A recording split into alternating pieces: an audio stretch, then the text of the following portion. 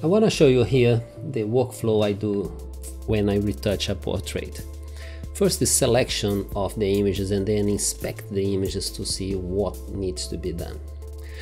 Most of the retouching starts by removing the blemishes, little marks and things on the skin or on the fabric. Each person is different based on their needs, how the quality of the skin. In this case, the girl is a young and beautiful skin, it doesn't need much.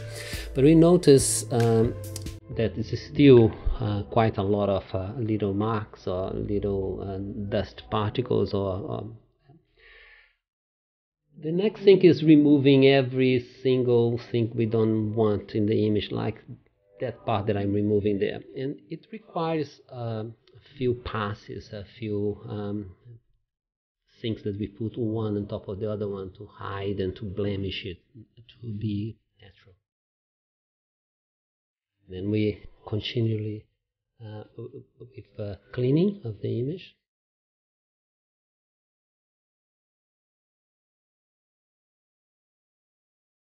A little bit more cleaning there.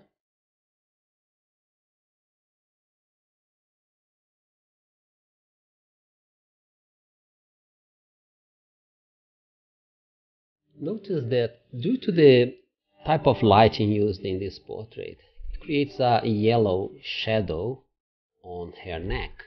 And I didn't like that, so I masked that area and corrected that, fixing that part. That's what you're seeing now.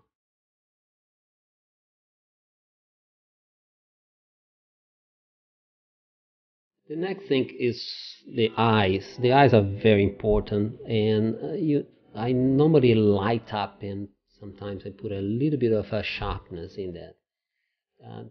Drag attention, and it needs to be subtle, very subtle, but it's effective. After that, start working on the skin. The skin needs to be soft without being too much soft.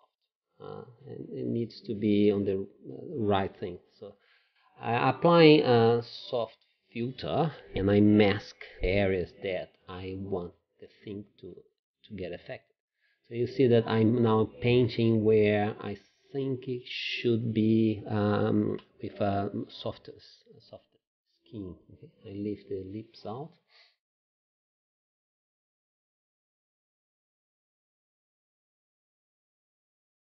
There is no right or wrong for how you retouch one image, but this time I decided to lift up the mid-tones a little bit to make her a little bit lighter on that mid-tones. And then I noticed in her ear there was a red mark there, probably I don't know. So I masked that area and corrected similar things that I did with the neck. Then I figured it out. I found out that there is still some more adjustments there in the shadows of the earring. And then I saved that version that is like ready to go, color, well balanced, beautiful image. And then it starts with black and white transformation or sepia or tones and more contrast, all the special effects, all the more artistic to the original ones, and then compare the results and see if it needs to be done anything else. Thank you for watching.